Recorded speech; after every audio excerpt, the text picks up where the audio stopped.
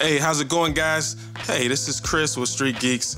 Hey, maybe it's just me, but I was using my iPhone 7 Plus for the first time yesterday, and I'm coming from the 6 Plus life. I didn't get the 6S when it came out because I was kind of waiting for the 7 Plus. But what's new to me is this 3D touch stuff. I didn't have it with the 6 Plus, and so when I went to go delete an app off of my desktop, I couldn't delete it. It kept giving me this share option, and so I'm wondering, what am I doing wrong here? So I went to the accessibility settings, and I went to turn it off, the 3D touch, and I realized that was working. I was able to delete the app after that.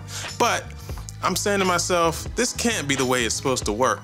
So I went back and I was playing around with it a little bit, and I realized that I was just pressing a little bit too hard whenever I'm trying to activate the delete option on the screen. So if you're having the same issue, you're pressing too hard.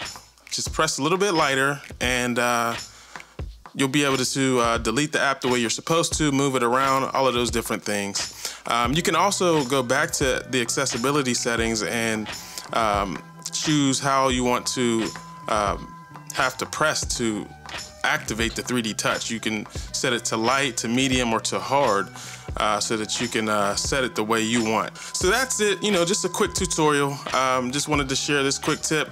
As I come up with stuff, I'll share it with you guys. If I find something that's giving me trouble and I figure it out, I'm gonna share it. So thanks for watching. Like, subscribe, share, all the good stuff, Thanks.